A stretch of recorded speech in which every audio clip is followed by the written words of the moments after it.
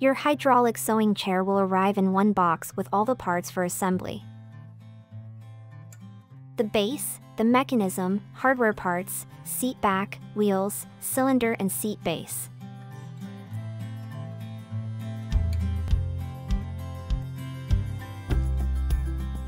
Begin by inserting each caster wheel into the underside of the base.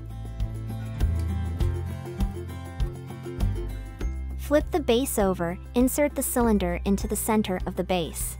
Turn the seat base over.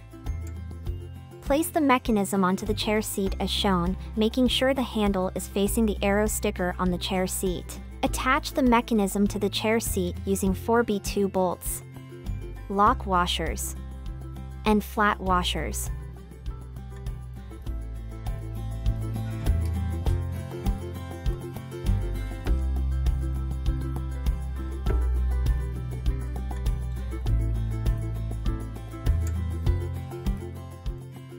Tighten the bolts down using the enclosed hex wrench.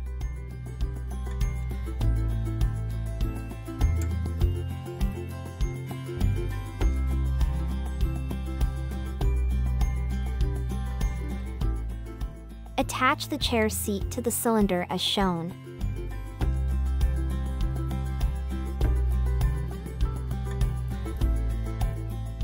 Attach the seat back to the chair seat using the B1 long bolts.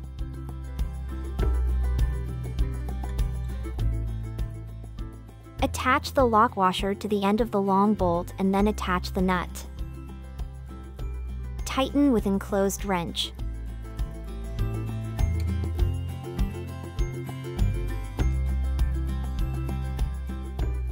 Repeat on the other side, inserting the long bolt. Attach a lock washer and tighten the nut down. Tip: use a pair of pliers to hold the nut in place and tighten down using a Phillips head screwdriver.